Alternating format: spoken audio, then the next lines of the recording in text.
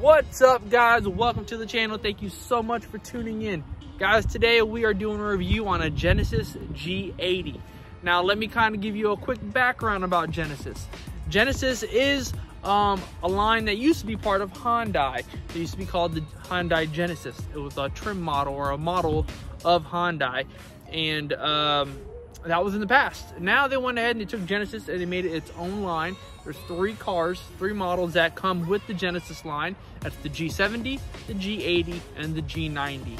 And this is supposed to be their luxury class, all right? Genesis is all luxury and somewhat performance, and that they do have. I'm gonna be completely honest with you. Hyundai and in general, you know, it just never got it didn't excite me in the past.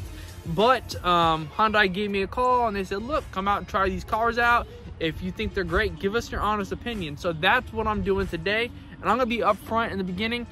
I'm completely shocked how great this car is, and no more. So we're gonna go over the interior, we're gonna go over the exterior, I'm gonna go over functionality, and then I'm gonna pretty much go for a drive. And I'll tell you exactly how I feel about it and wrap it up, and we'll get right into it.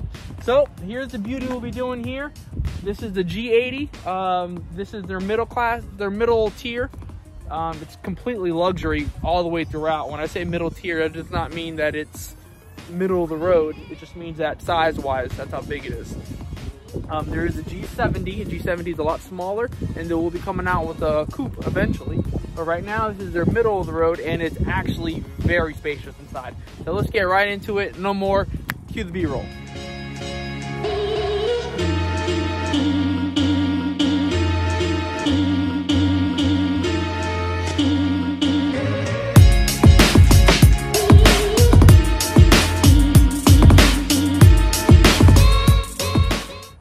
So let's start off with the exterior of the car. This right here, the camera does not do it any justice. You have to really be in person. It looks white, but it's not actually. It's a light, almost like a flat gray. I don't know the exact name for it, what they call it, but it is absolutely gorgeous. I would personally, if I had to pick a color, this would be it. I absolutely love the color on this. It's not just your plain white. It's got like this, I don't want to say like man, I can't explain it. It's just this light silver. And I'm a sucker for that. Another thing about this right off the bat is this bronze type finish going throughout, which is real tasteful. It gives you that sense of class that comes with this brand itself, which I absolutely love. Now on the G70, the problem with the G70 I thought was it was just the one I did a review on with blue, and then it had this carbon fiber black or gray, which was okay, but this right here gives it that sense of class. That G70 didn't look as nice. I'm pretty sure they have different trims, but this one in particular, this bronze is beautiful. Also, that comes along with the G70 itself is the actual grille here. It has this kind of rugged, almost like a honeycomb right up top. I feel like it's like a shredder. It's going to shred my hands apart, which I love. It gives it that aggressive look, and I love this mouth opening at the bottom here, which I think is awesome. I want to touch upon the wheels. I love the aggressive look of the wheels. It gives it that sporty look, but at the same time, you get that nice bronze finish, which I absolutely love. Again, attention to detail. These little accents really go a long way. Now, this actual brushed bronze, almost with a little bit of brushed metal here, goes all the way throughout the actual window trim of the car, which is very nice, and even on the handles, which also pops. As far as body lines go, I think it's a beautiful car. The camera, in my opinion, doesn't do it justice, but when you start going around the car in general, it has a very edgy yet sporty look, which I absolutely love. Reminding me of a BMW or, you know, one of their lines as well. I think it has that beautiful look. Let's see exactly what this car is all about. Normally, I've noticed with cars, you know, that you come across, with these luxury cars, the outside is always beautiful, and then it lacks something on the inside. I will be honest, this car does not do that. This actually has a very beautiful interior, and being that we're shooting in the light, that's a very good thing, because now we can really appreciate everything this car has to offer. When it's in the dark, you can't tell. All right, so now we're in the interior of the car, and right off the bat, we'll go over some things that I absolutely love about the car. And I would say things I don't like about the car, but I'm actually wrong. There's nothing that I don't like about this car. It has a very beautiful, nice, soft leather going around the steering wheel. Also, something that you probably can't see, but as you can see here, I'm trying to get that right, you actually have this stitching. This is all matching the actual bronze outside of the car, which is very nice, very tasteful. Like I said, attention to detail goes a long way, and it just shows that they're paying attention to these little details. Comfort wise, sitting in it, I have amazing foot room. The seat actually does open up. When I turn on this car, the steering wheel will drop and adjust to me. So let's go ahead and turn that on. As you can see, the steering wheel is moving down, and actually my seat actually adjusted while back to where I was before. If you look over here on your side, you have actual settings that would, it's like basically memory seats that remember who was sitting in seat 1 and seat 2. So if you or your significant other are sharing the car and your wife is shorter than you or your partner is shorter than you, then you can set the settings to 1 and it'll remember who's who. All they have to do is press number 1, number 2, and it adjusts for them, which is great. All right, so let's go on through the rest of the car. All right, so I'm gonna switch the angles of the car a little bit, so my camera, so you guys can get a little more wide perspective of seeing how everything is. So as you see here, it has a nice carbon fiber feel, nice all the way throughout the dash itself. Another thing is it's got the big screen, which is really nice. A little thing that I saw while I was driving my wife's Honda, which I can appreciate here. In my wife's Honda, the windshield is very large. So the problem is that when the sun comes down, it actually gets a glare going across the screen. This, on the other hand, does not. It's like looking at a full LCD TV. I think of it as comparing it to watching a projection TV, even though a projection TV is nice and big, or not a projection TV, a projector. If the sun is hitting it, it's useless. But when you see a nice LCD TV, you can have a TV in the middle of the daylight and it's not that big of a problem. And that's what this reminds me of. It's a nice clear TV screen, or a nice clear screen, and I can appreciate the actual quality of the screen and throughout. I have everything controlled up here. I can control it right here at my arm, at my hands, pretty much hands reach. You have your nice armrest here, and then everything is here. You have your settings, and you can control your screen with this knob here. We have our navigate, we have our map here, you can control the seats and the temperatures and things like that. Steering wheels, so we can control the view if we're in park, or in reverse. So if I hit reverse, as you can see there, and now I see the rear view camera, I can see also the top view. And if I start tapping buttons around, let's see, then if I want to move around, I can see different things. Let's see, as you can see there, so if I go that way, I can see the other side of the car. If I want to see the whole back, it's pretty neat, and then I can see the whole car. The next thing I would go over is the seats itself. I absolutely love these seats. The nice soft leather, but at the same time, the attention detail, just like the steering wheel, has the actual bronze stitching going down the whole seat of the car. Also, in the door panel, you have that bronze stitching. Also, as well, it's black leather, but you can also see in here the hint of bronze. So basically, inside the leather, there's that bronze look. So whenever you see it from a different angle, it looks like a two-tone seat, but actually it's still black leather, which is very classy. Another thing that could be is really cool, at the same time very classy, is the actual moonroof here. So this right here splits open like that, which I'll show you in just a second. But the bad thing is that normally, let's say for example you're in a car and you just want to just pull this open, this will take half a second to do. You open that up and you have a window. You have to press this button, which is kind of classy, but at the same time could be a pain in the butt. So if I hit that, you see that nice open moonroof, and now you have this whole thing open, and I think that's very nice. Also in the back seat, you can see here, there's curtains in the back of the seats, the back window, and in the rear view window, which is also nice, blocking in that sun. So this car is meant to be driven in and also meant to be driven. Now we are in the back seat of the car, and As you can see, I am 6 feet, and I have plenty of room. I was in the front seat at the same time. No settings were changed, and I had plenty of room. I could move my seat up more just to drive. A lot of room in the back seat. Excuse my girly knees. Of course, we have carbon fiber also throughout the back. We have speakers here, and also on the other side as well. And you have the same speakers on the front. So this car is full surround sound. Another cool thing is you can control the AC temperatures in the back here. So if I want to go cold and I want to roll it up to hot, I can do that. That's usually something I don't see normally in other cars, which kind of stinks, because if I'm hot in the front seat and I put the AC on, the people in the back seat are cold. And then ultimately what they do, they start closing their vents and people start doing things. So it's nice that people in the back and the front can have their own AC.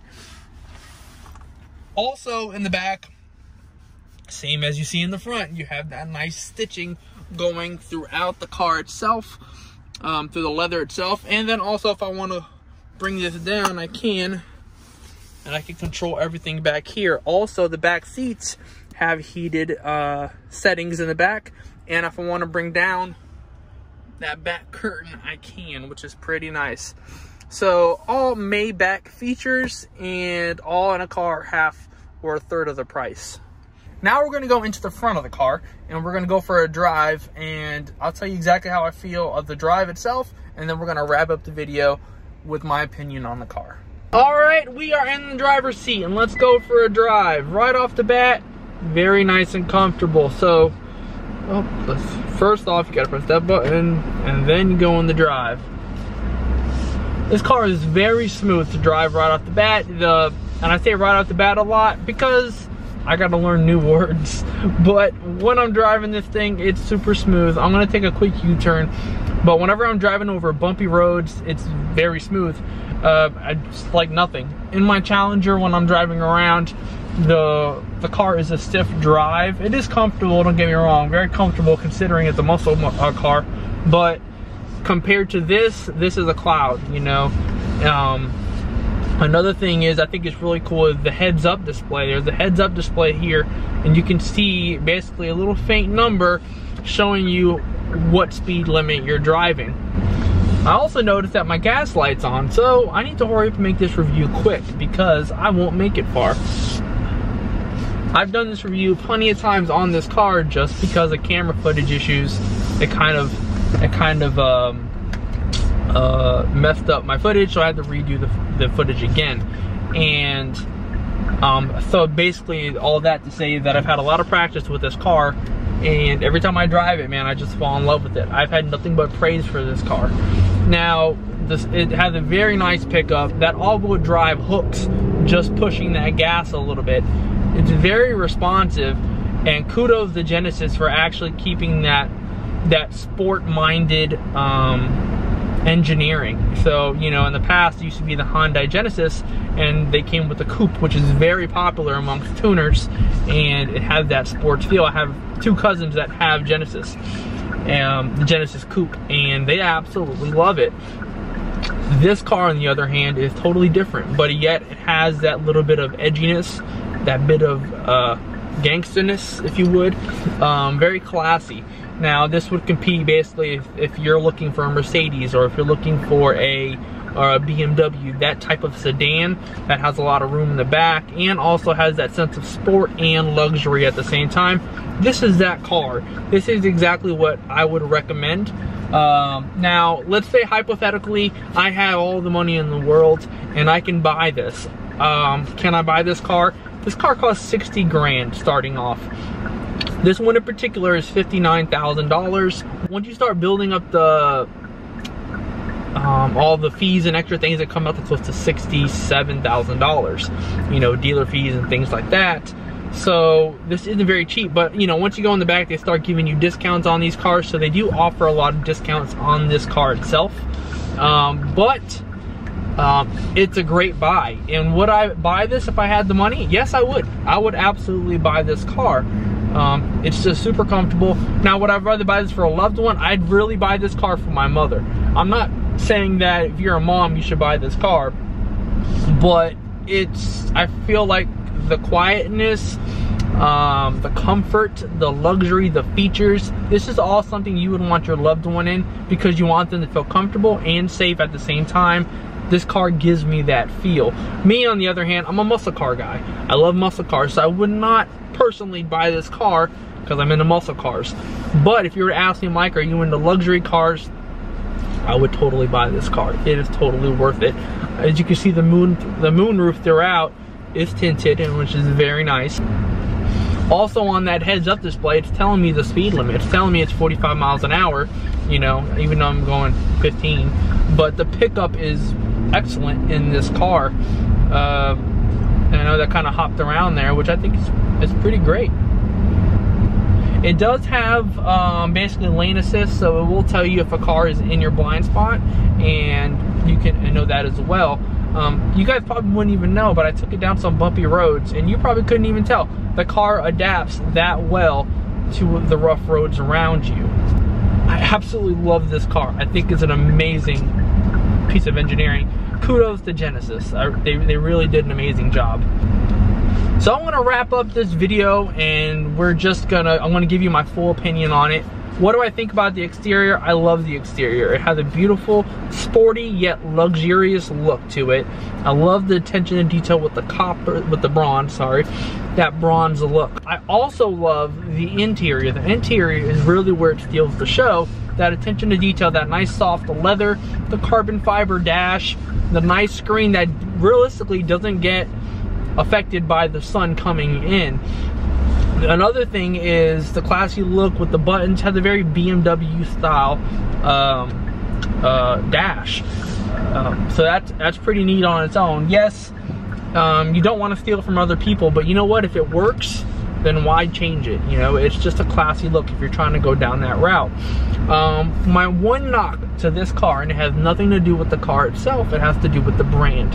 It's just Hyundai's mistake on coming out with the Genesis, the model first, rather than just coming out with their own line starting off.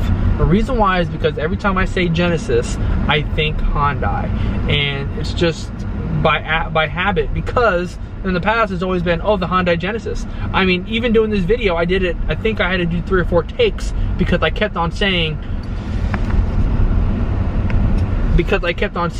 Hyundai Genesis, even though Genesis is their own line. So I just wish Genesis would have done that on their own. Whenever you say Lexus, you don't say Toyota Lexus, you just say Lexus. Or whenever you say Acura, you don't say Honda Acura, you say Acura. So that kind of Hyundai did that to me itself. They did that to their, you know, to their customers, and every time they hear the word Genesis, they say Hyundai. Nothing against Hyundai in any way, but you know, if you want Genesis to be their own line, then you know, it would have been better if you came out at the same time with your own line as it is, and not confuse everybody. But it is an excellent car.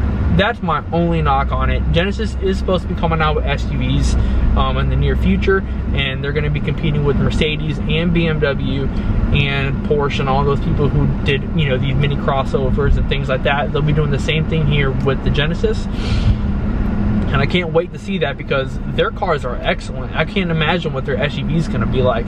I have so much room driving around right now. I could go for a long drive and not have one complaint. And then on top of that, if I had passengers in the seat and they get cold and they can't stick up with me being hot all the time, they're perfectly fine in the back with their, you know, with their warm seats that they want. They can control everything. This car pretty much is meant for a long drive. If you have teenagers, they can sit in the back and they can set anything they want and they don't have to complain. They have it all. Absolutely amazing. So all in all, this car is excellent, and I would totally recommend it. So guys, I want to thank you so much. I'm going to wrap the video here. I want to thank you so much for watching. If you had any questions or anything below, or you want to see any new cars being reviewed, please let me know in the description. In the comments below, and I will get right back to them. I promise. I do want to get my hands on a G90 and see what the next luxury up, and I'm going to get my hands again on a G70, but I want to get my hands on the sport package because you know me, I like speed and I want to continue on. So guys, that's my video, and as we can see, we are parking nice and tight. All right. And what I'm gonna do as you can hear the beeping, it's actually reading that I'm near a curb. That's awesome, because every time I scrape my car with my Challenger, and that's a pain in my butt, because then, oh gosh, it hurts me every single time. All right, so that's my vid. Thank you guys so much. Please like and subscribe. I know it's cliche, but it really does help when you guys watch the videos and we get that nice ad revenue. You know me, because I'm balling in the millions right now. No, I'm not. But thank you guys so much. Be blessed. Please drive safe. And yeah, peace.